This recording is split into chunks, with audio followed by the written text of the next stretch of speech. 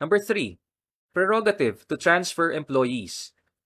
Based on its assessment and perception of its employees' qualifications, aptitudes, and competence, an employer is free to move its employees around in the various areas of its business operations in order to ascertain where they will function with maximum benefit to the company.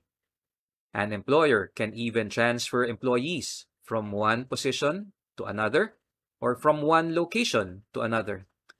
The right to security of tenure does not give an employee a vested right in his position so as to deprive the company of its prerogative to change his assignment or to transfer him where he would be most useful.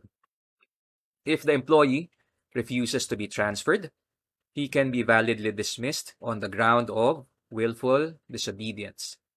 Objection to a transfer that is grounded solely on the employee's personal inconvenience or hardship is not a valid reason to disobey an order of transfer and invoke constructive dismissal as a pretense.